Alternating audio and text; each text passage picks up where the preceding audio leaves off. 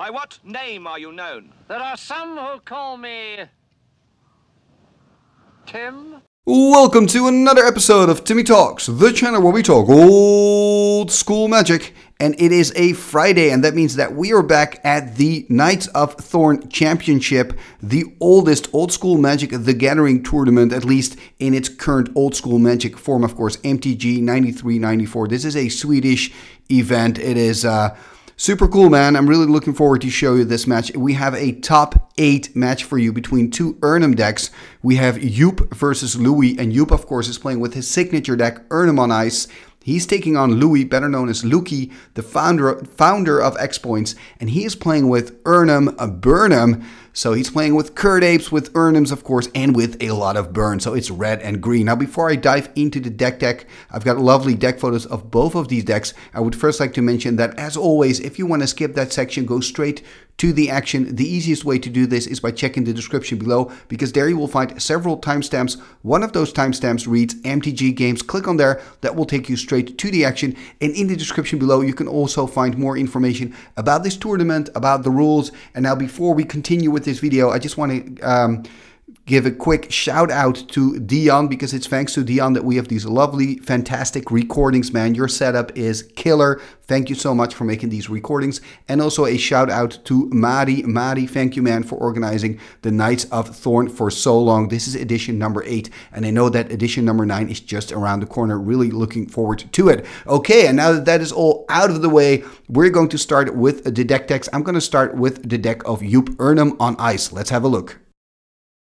And here we see the deck of Joop Erhnam on Ice. Now, we've had this deck on the channel numerous times. I've played against it. I think it's super fun to play because you always have kind of a dynamic game. Now, what does this deck want to do, you know, in case you've been living under a rock? So what this deck wants to do is basically at the start win on tempo. So you see all the Moxen in here, right? You see a Soul Ring, you see a Black Lotus, you also see 4 Llanowar Elves. So there's a pretty big chance that you can ramp it up in turn number 1, and then turn number 2, or maybe even already on turn number 1, you can play out an Ice Storm, destroy some lands on the side of your opponent, and then of course you're ramping up with your Moxen and your Llanowar Elves, so you got a huge mana advantage. What are you going to do with that mana advantage? It's simple. You're going to play out your Erhnam Djinn, your Serra Angel, and you're going to do some attacking. This deck wants to win with combat damage, right? There's no other way. There's no fireball in here or anything, so you want to win with that combat damage to kind of control the board, and maybe even to kind of whatever hope your opponent has to crush it quite early. You have those Swords to Plowshares, you have those disenchants. Another important component of this deck, I feel, is Sylvan Library. If he can get an early Sylvan, he's probably going to use it super aggressive to kind of keep refilling his hand, put full pressure on his opponent, right? Just demolish anything, everything that he's going to play out, whatever he does to try to create some kind of board state. So it's just really brutal. And then, of course, to top that all off, he's playing with the blue power, right? Which is just really good all by itself, and it makes every deck better, I guess. So, of course, he's playing with Time Walk, Ancestral Recall. Who doesn't want to draw 3 cards for 1 blue mana? And he's also playing with Brain Geyser, which is a little, I wouldn't say risky, because I think his mana base is pretty good, but he does need 2 blue mana for that. So that can be sometimes kind of challenging. I think in general, the mana base with these type of decks are always kind of the challenge, right? Are you going to go for Llanowar Elf that you can use to attack and pump with your Pendelhaven to deal some extra damage when you've got full control on board? Or are you going to go with a Birds of Paradise, which means kind of a guaranteed that you will find the mana that you need, because of course it can tap for any type of mana. So those are kind of the choices that you have to make. You can see, of course, in this version of Erhnam on Ice, Joop is going to go for, you know, the Llanowar Elves first and the Birds of Paradise second, right? That is a choice that you can make. A lot of players would instinctively go for Birds of Paradise first because you're playing with 3 colors, especially that blue splash. But, I mean, from experience, you'll be surprised to see how often Joop is using the Llanowar Elves to kind of deal 1 damage at a time with the Pendelhaven on board, even 2 damage at the time. It is quite good. Don't underestimate those little points of damage that you can deal with a small creature like a Llanowar Elves when you've got full control of the board state. Anyway, this is the deck of Joop. I think we all know it very well. Now let's take a look at the Erhnam deck of his opponent, Louis. And here we see the deck of Louis Erhnam Burn'em. And I just first want to say it's just so cool to see decks without blue power reaching the top 8. There are always a lot of those decks. So I know some people say you cannot reach it without blue power. Yes, it's possible. As a matter of fact, even powerless, there is a possibility. Now, this deck is not powerless. We see both Mox in here, Mox Ruby and Mox Emerald in the deck. It's kind of your traditional Erhnam Burn'em deck, isn't it? It's just super aggressive. It's probably very consistent. Only 2 colors, no splashes, which I think is a really good decision. You know, stay close to what you want to do and just do that really well. In this case, put a lot of pressure on early. You know, early KOTh, Taiga KOTh, classic move. You have a 2/3 body that you can swing in with. You've got your Berserks, you've got your Giant Growth. So that alone makes it, you know, very risky to play against it. It's very explosive that way. And on top of that, you have your direct damage to back it up. You can finish it with your 4 bolts, with your 3 chains. You know, you can do a lot of direct damage. So if you can get like 10 points of damage in with combat, maybe even less, you can finish it off with your direct damage. Now, it's called Erhnam Burn'em, of course, because of all that burn. We also see 2 disintegrates here in the deck. I think disintegrate usually wins it against Fireball these days for the simple reason that there are quite a lot of set trolls in the format. So, you know, you got to kill those trolls. So it makes sense that you go with disintegrate. Another nice thing with disintegrate, because the creature is going to be removed, you cannot shuffle it back in when you play like a Time Twister, for example. So that's kind of nice. I think this deck is very explosive. It is going to be tough because I know how quick the Erhnam on Ice deck can be as well, because usually I think this deck wins a lot of its matches because it's so explosive. You have so much pressure building up so early in the game that your opponent, by the time your opponent kind of gets control of the situation, they're already like in bolt range and the bolts are going to finish the job. I think, you know, playing against Yoop, it's going to be tough because Yoop has so much acceleration and tempo in his early game as well that, you know, maybe, you know, Louis is going to run out of steam before, you know, he's been able to deal enough damage to Yoop. And then when Yoop can stabilize, Yoop is really the control player in this matchup. When Yoop can stabilize, he can walk over Louis. But then again, you know, if Louis can get him low enough and he can win with his direct damage. So it's for me personally, I would say it's like a 60-40, where I say 60% for Erhnam on Ice. I don't know if you care about my opinion at all. By the way, but I'm just kind of rambling to myself. What deck do I think is a favorite here? So I think Yoop's deck is a small favorite, also because of that inclusion of the blue power, but also because of his deck can be pretty quick, just like Louis' deck. But then again, Louis got direct damage, and direct damage can win out of nowhere, especially in combination with these very aggressive early creature threats. So yeah, it's going to be an exciting match. It's a top 8 match for a reason. These are 2 really strong decks. Let's just go and have a look and see what's going to happen. So get ready for the top 8 match, Yoop versus Louis. Here we go. Game number 1, here we go, and both players have taken a mulligan, so they're both on 6. I believe it's Yoop here on the play. This is game 1, starting here with a Library of Alexandria. So Yoop on the Erhnam on Ice plan against Louis on the Erhnam Burn'em. Now remember, Yoop now only has 5 cards in hand though. There's a KOTh. I think this is really good from Louis. Just put early pressure on. So Yoop is going to draw up to 6. I probably think he's just going to pass. Exactly. He wants to get that Loa active. So next turn, he'll be able to draw some extra cards. But of course, if Louis can just put a lot of pressure here on the life total of Yoop, he's going to make it really difficult for Yoop to just, you know, sit back and get an active Loa. Oh, look at this strip mine taking care of business. So Yoop has 7 cards, but the Loa is long gone. He's on 18, and now it's looking pretty mediocre for Yoop here.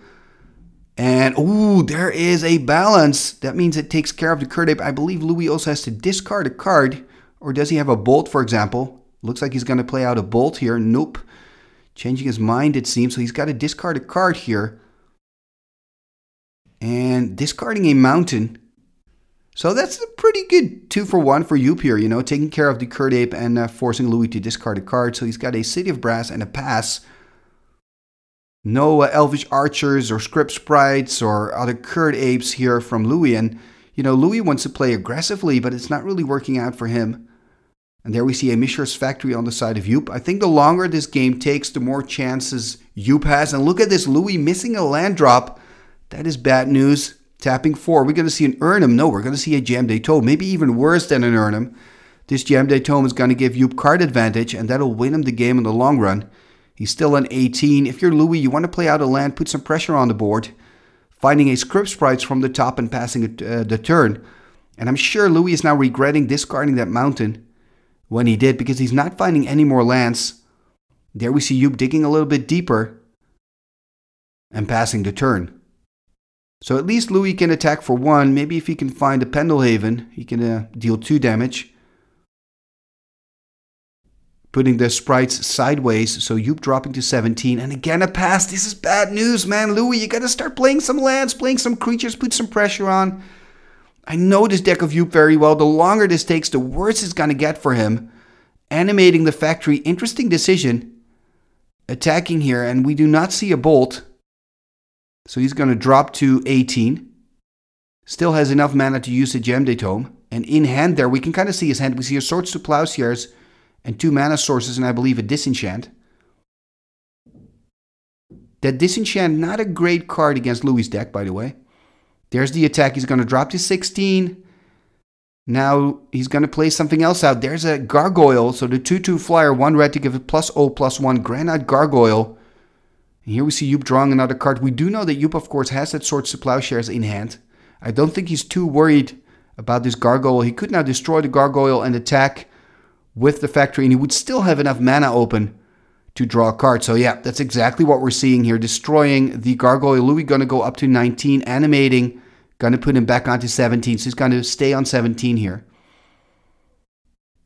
And now he's got 4 mana open as well to draw an extra card. Probably just gonna pass and do that on end step of Louis. I mean, if you're Louis, this is bad. You need to take care of the Gem de Tome, and you just need to put a lot of pressure on there. Just, you know, force Joop to come up with answers. I guess attacking with the script sprites is step number 1. Why not? Put him on 15. Ooh, look at that. He's going to do something. Playing a Giant Grove, dealing 4 points of damage. In response, there's a Swords to Plowshares. That is too bad. So the script sprites is gone. And of course, the Giant Grove is gone. Not quite sure why the script sprites is still on the table, to be honest. I think Louis is forgetting to take care of the sprites. The sprites are gone, absolutely gone after that Swords to Plowshares. And there we see a City of Brass. I mean, I hope, just for the game, you know, that this Sol Ring is going to lead into like an Erhnam or something. Oh, Brain Geyser. Insult after injury, even more card advantage for Joop here. Yeah, now we see Louis removing the script sprites. Oh, but this is bad. Louis got nothing going for him at the moment. And look at all those cards in hand there of Joop. Riches upon riches. He has to discard a card. He go back to 7. Discarding a Tropical Island. And passing the turn. And what's Louis going to do? Okay, there's a bolt. What would be nice of Louis now is if he could cast a Wheel of Fortune. That would be quite cool.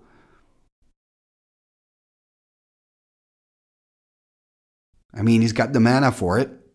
Okay, tapping 4 instead. Okay, there's an Erhnam, at least some pressure. I am expecting Joop here to have an answer in that hand of his.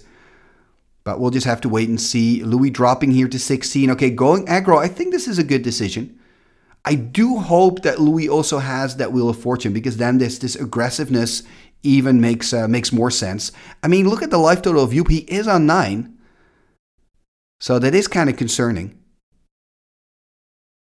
If you're in 9, you kind of start to get into that range of a good play with a Berserk, a good moment with some more direct damage, and you're dead. You know, Berserk on the Erhnam with an attack is already 8 trample damage.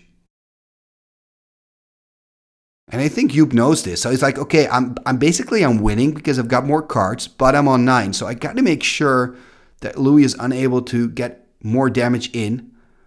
I need to protect my life total here.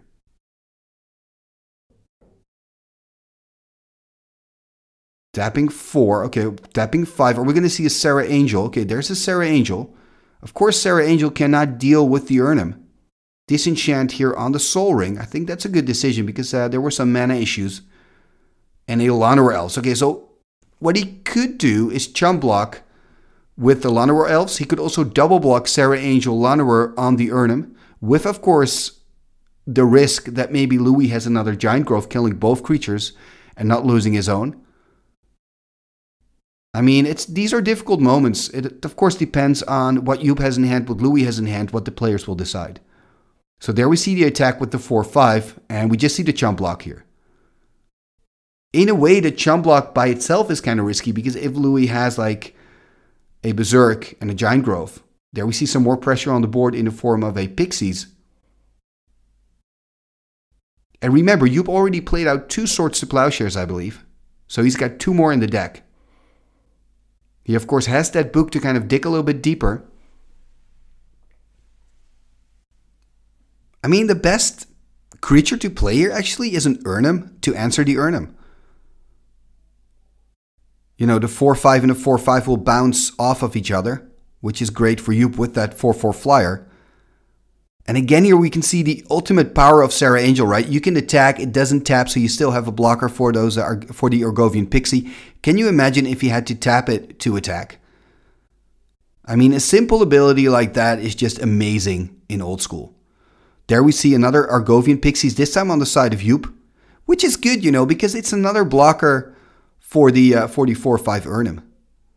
The thing is, yes, he loses a creature with the chump blocking, but on the other hand, he's got his Jam Day Tome to draw an extra card. He already, in this game, has had a lot of card advantage. It looks like he's going to do something else, though. There's an Ice Storm taking care of more lands and more mana. After that disenchant on the Sol Ring, now an Ice Storm on the Taiga. And this is becoming pretty problematic here for Louis. So even though this Ice Storm is cast quite late in the game, it's nice to see that it's still very relevant. You know, even a late Ice Storm can be relevant, especially in a format with so many special lands and people trying to, which is not the case with Louis, but a lot of people trying to splash in a color or two.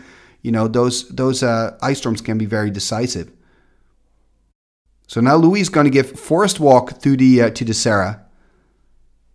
Doesn't matter that much, but I guess technically, you know, Erhnam during your upkeep, it's got to give Forest Walk to a creature of the opponent, in this case the Serra Angel, which makes sense because it's flying, it's unblockable anyway for Louis. And Louis really being in the tank here, which is understandable, he's trying to find a way out. I think it's going to be tough for him. 3 cards in hand, only 2 mana. If he attacks, I wonder how Joop's going to block. This is going to be super interesting. Is he going to animate the factory, for example, pump the factory to a 3-3, double block Pixies and the factory?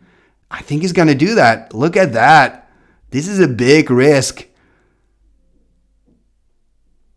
So is the Erhnam going to die, or are we going to see a Giant Growth or maybe a Bolt on, for example, the factory? Bolt here will be ideal, but then again, Louis already played out 2 of his Bolts, 2 out of 4. It looks like he is going to do something, though. Going to take a damage. Are we going to see a Berserk? Oh, this is really cool. So now we've got an 8-5 trample. That means we are going to see, in total, 4 points of trample damage. He's going to go down to 5, which is pretty risky. You know, if you're Joop, you're not happy with this. Yes, you have control, but you're on 5, and you're playing against a deck with Burn. Of course, what is really good for Joop is that he's disenchanted that Sol Ring and destroyed one of the lands, because that means that even if Louis has a Disintegrate in hand, it doesn't do much. There we see an attack here. So Louis is going to drop to 7. But, I mean, if Louis can find a Chain and a Bolt, he's going to win, you know. It looks like there are a few options here for Joop still. Tapping 4. Okay, are we going to see an Erhnam on the side of Joop? Yep, there's the Erhnam Djinn. Both players, of course, playing with the Erhnam. And there's a pass. So this is quite interesting for Louis now. I mean, he's got one more turn, right? Keeping the Argovian Pixies as a chump blocker for the Erhnam.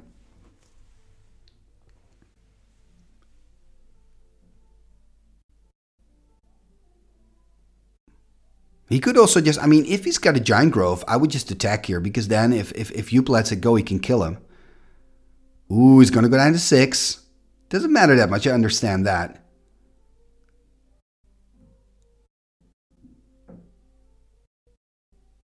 So he's on 6. Joop helping him a little bit.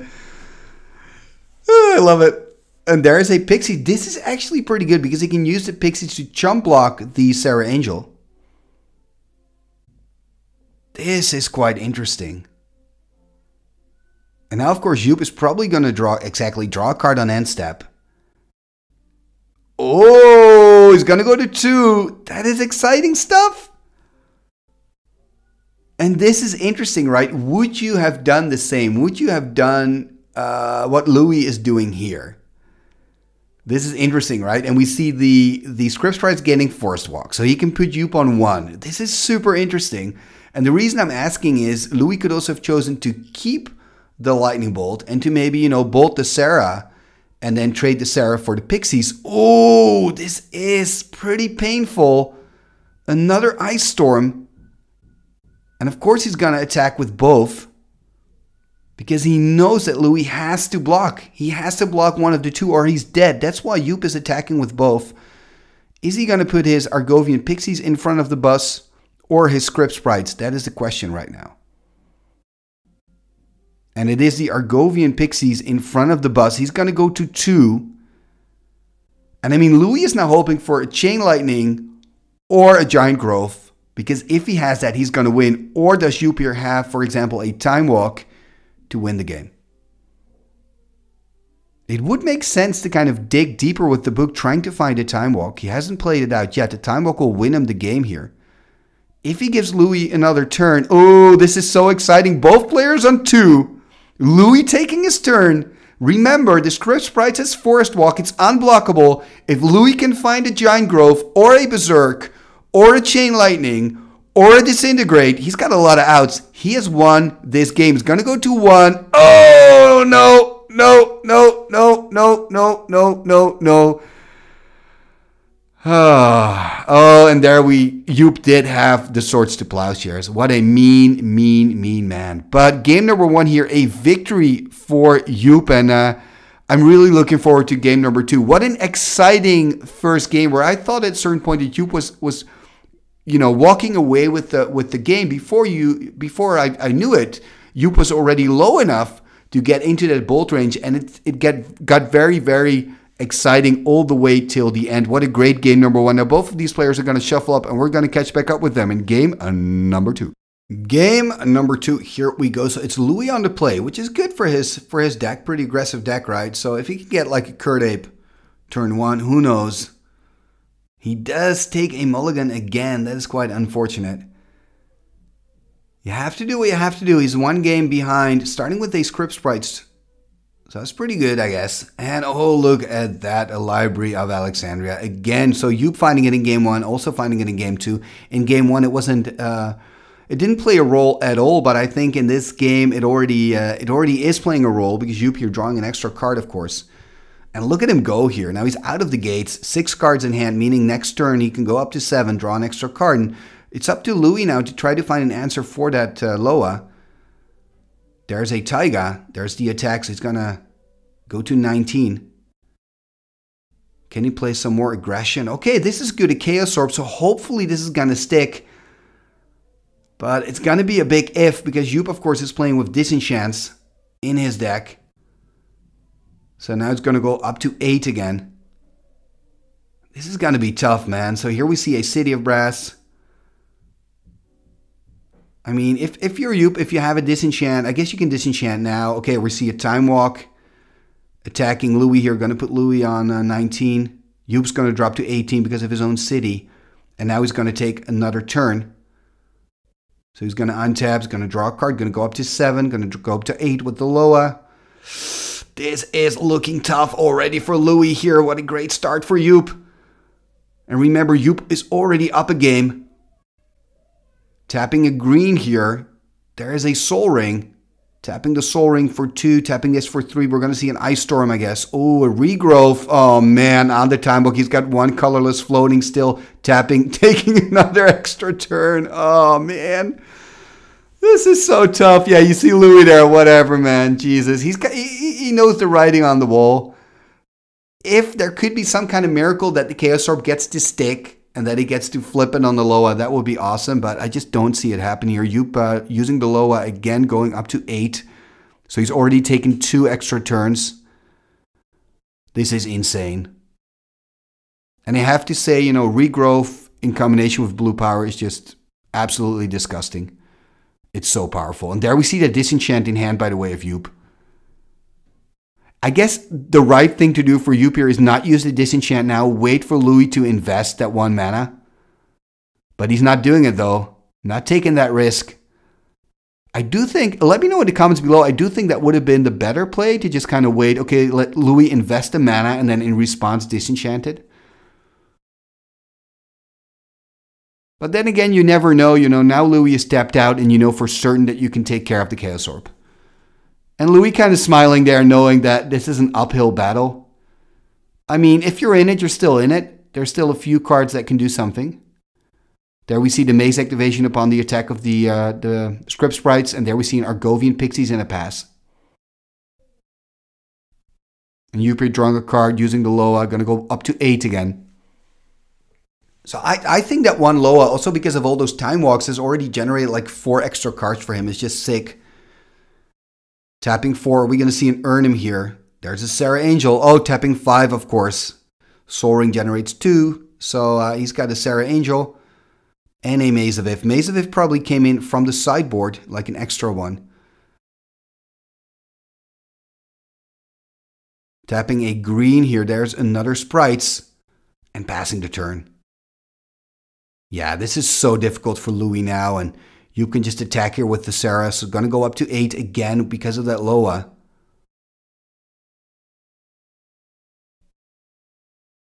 I mean, I've seen weirder things happen. It is definitely possible to get back from behind, but it is unlikely. There we see the attack with the Sarah. Are we maybe going to see a block in a Giant Grove? Or Louis just taking the damage? He's on 18, could go to 14 here. That's exactly what's going to happen. Going to drop to 14. And there we see a Mishra's Factory. 7 cards in hand still. Look at that, a Brain Geyser as well. He's got a Suchi for some extra pressure. I think Suchi came in from the sideboard as well. Tapping 4 here, casting that Suchi. Yeah, this is difficult. Of course, the Argovian Pixies can block the Suchi. Because they take no damage from artifacts, so that's kind of nice.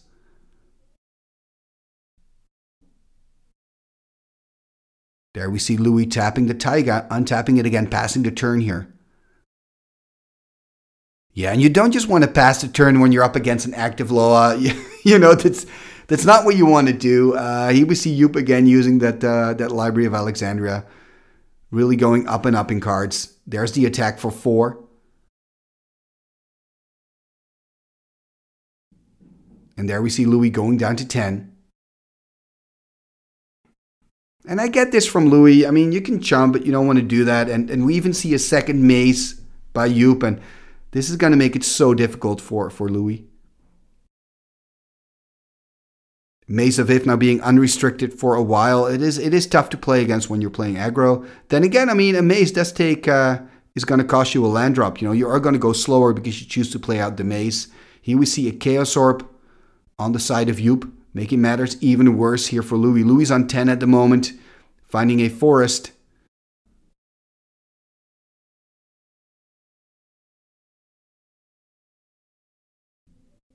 And this is, you know, game number 2. And okay, there we see a Blood Moon. That is actually pretty devastating for Yoop, you know. This is actually quite good. Can he do something in response? Of course, he's got the Chaos Orb. Yeah, he's got the Chaos Orb. I do understand the play from Louis. You got to do something. And at least it clears up the Chaos Orb. Very good flip here by Yoop. Yeah, I forgot about the Chaos Orb for a moment. I guess it was wishful thinking from my side of the table because I'm, of course, hoping that Louis can get back into this. But it's very unlikely here. Yoop going to go up to 8 using that Loa again. We see a Mox Pearl in hand. Brain Geyser in hand still. Playing out of Plains, going to go back to 7 in hand.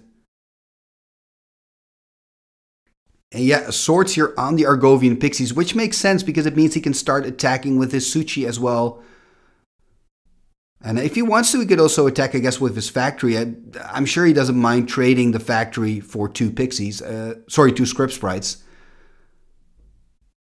Paying 3. Okay, there's an Argovian Pixie, and he's got 1 mana floating, maybe to activate. Ooh, look at this. He's just going all for it. He's like, you know what? I don't have to use my my Loa anymore. I can just go full on. Look at this, attacking with everything that he can attack with. Of course, the Argovian Pixie's still having Summoning Sickness. Now remember, the cool thing about Maze of Ith is he can also use it to take a creature out of combat. So attacking it with the 4/4 Flyer, the 2/2 Mishra's Factory, the 1/1 Llanowar Elves, and the 4/4 Suchi. And you can see that Louis is completely tapped out. He's on 12. He could take all the damage, going to go down to 1. But this is going to be tough. This is really tough for Louis. Top 8 match, 1 game down, needs to win this one to stay in the tournament. I mean, he could also decide to kind of chump block with both of the sprites, only take 3 damage, go to 8, but then you die next turn anyway. It's a catch-22. There are no good decisions to make here for Louis. And of course, for Joop, it's like extra easy to go off of the Library of Alexandria line by now, you know, because you're ahead enough, you've drawn enough extra cards, and you also have, of course, that Brain Geyser. He doesn't have 2 blue at the moment, but still. So Louis, you're trying to reason what his best line of play is going to be. He's saying, you know, if I block the Llanowar on the sprites, you know, you might as well use your maze. So should I use it on your bigger creatures? It is going to be quite interesting to see what he's going to do. So yeah, he is blocking against the I guess the 4/4 Sarah Angel, and he's blocking 1 against the Llanowar Elves. So yeah, he's going to go down to 6. I guess that's a sensible decision to make. Like I said, there aren't really any good decisions to make at that point. Finding a Mox Ruby, 4 mana. I mean, you know, he could play, let's say he's got an Erhnam, then still he's going to die because you can just attack with everything. The only thing that can save Louis here, I guess, is a flyer and a ground creature. Nope, that's it. Louis saying, you know what, I'm not going to win this. Let's see what he had in hand here. Oh, that's actually not too bad. KOTh and a Chain Lightning and a Bolt. But yeah, that could only take care of, for example, the flyer. Then he could play the KOTh, but he would still die.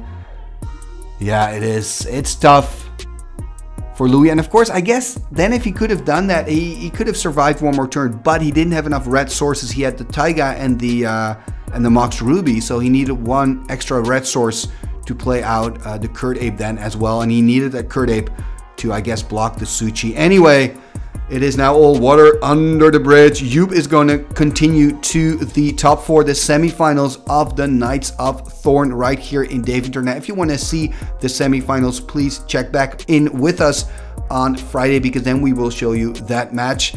And of course, we also have the finals for you the week after that. So, you know, stay in check with Timmy Talks.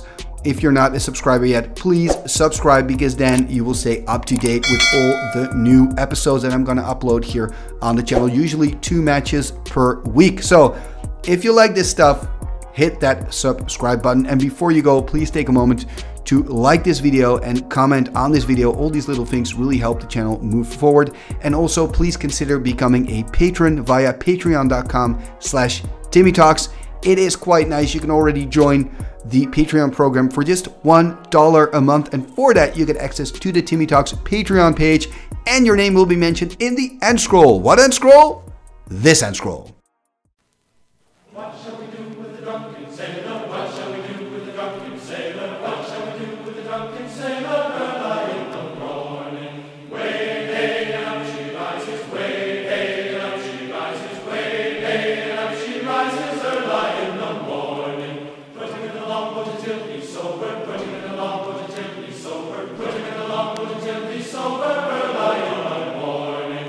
Way hey and up she rises, way hey and up she rises, way hey and up she rises, early in the morning.